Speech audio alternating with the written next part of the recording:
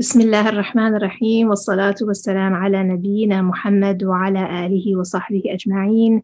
Assalamu alaikum wa rahmatullahi wa barakatuhu. I've been given the honor of sharing with you a brief biography of one of the greatest female companions of the Prophet sallallahu alaihi wasallam, the Sahabiya Asmāà bint Abi Bakr radiyallahu anha. Asmāà, the daughter of Abu Bakr. First off, let's get to know some of her family members to gain a true appreciation for her origins, the atmosphere in which she was raised, and those who influenced her in her life. She was, as I've already said, the daughter of Abu Bakr as-Siddiq, the close companion and devoted companion of the Rasul sallallahu alayhi wasallam, and the first Khalifa of the rightly guided Khalifas after the Prophet's death, sallallahu alaihi wasallam. She was the older sister of Sayyida Aisha, the mother of the believers, radiyallahu anha. She was married to Az-Zubayr ibn al-Awwam, radiyallahu anhu, the cousin of Rasulullah, sallallahu alaihi wasallam, and one of the Ashar al-Mubashirin bil-Jannah, one of the 10 who were given glad tidings of Jannah. Her mother-in-law was Safiya bint Abdul Muttalib, the aunt, the great lady, the aunt of the Rasulullah sallallahu alaihi wasallam. And her brother-in-law, of course, was no other than Rasulullah sallallahu alaihi wasallam himself. From a very young age, she formed a firm devotion to Allah subhanahu wa ta'ala and to his service. It says she was among the first 20 people to accept Islam. Asmāà was someone who possessed many noble qualities. The first one I'll mention is her courage.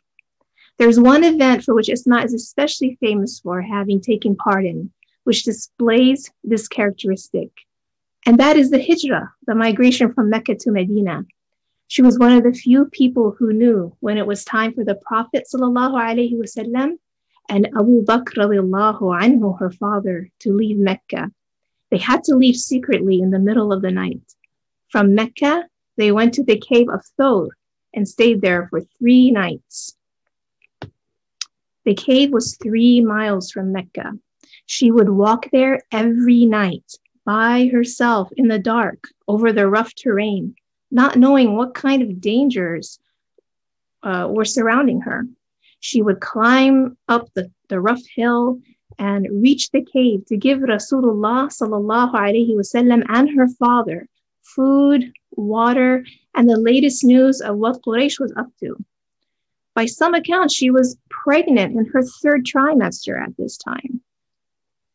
Her nickname, Dhatun Nitaqain, which means the lady of 2 waist belts, was given to her by the Prophet sallallahu alaihi wasallam after she tore her own waist belt into 2 to make it easier for the Prophet sallallahu alaihi wasallam and her father to carry the food on their journey. Asmāà also had to deal with the harassment of the Quraysh, who kept coming to her house and aggressively interrogating her about the whereabouts of her father and the Rasul sallallahu alaihi wasallam. She even experienced physical harm at the hands of Abu Jahl, who hit her so hard that she was bleeding from the blow. Despite all this, she remained firm in her silence and did not give them any information. Many years later, Asmāà would display her toughness and bravery again when she took part in the Battle of Yarmouk alongside her husband, son, and other Muslims. She helped the Muslim army drive the Roman army out of Syria. Soon after the Rasul sallallahu alaihi wasallam and her father made the hijrah, she also made the long and difficult journey to Medina. She made the journey in the last part of her pregnancy and gave birth to her son, Abdullah ibn Zubayr, soon after reaching Medina. His birth was a great source of joy and celebration for the Muslims, as he was the first baby born to them after the hijrah. After having had a comfortable life in Mecca, she and her husband had to start over from nothing.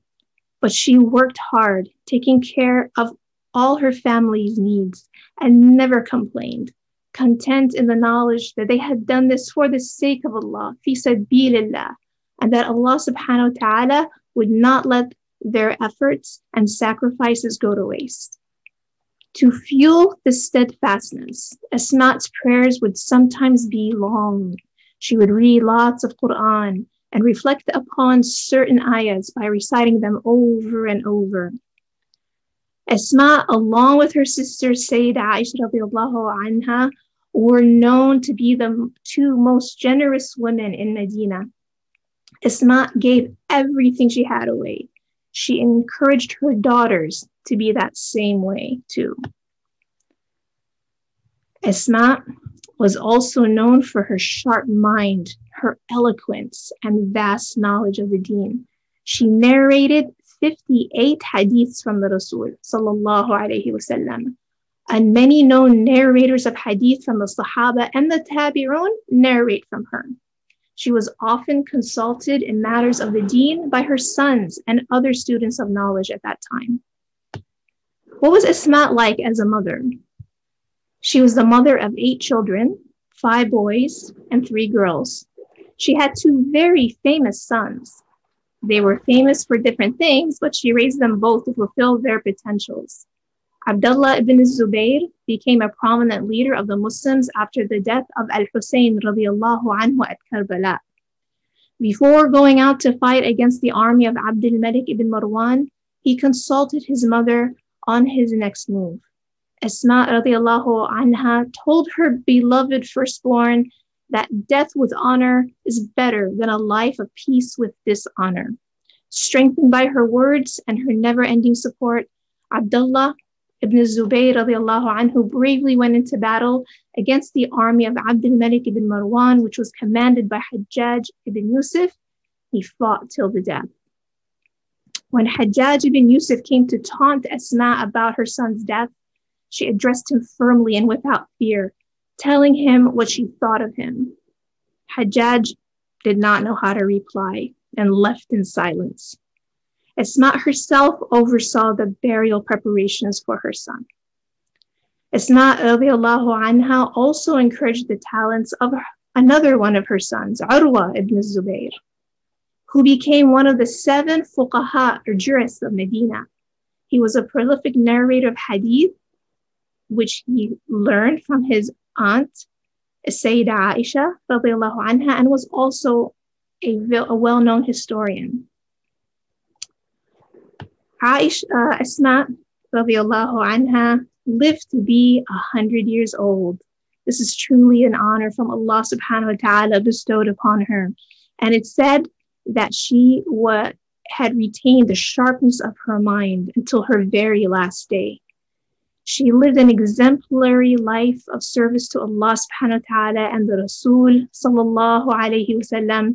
She was a loyal daughter, a dedicated wife, a murabbiyah, a mother who raised her children to fulfill their potential and to be strong servants of Allah. She was intelligent, a narrator of hadith and a scholar.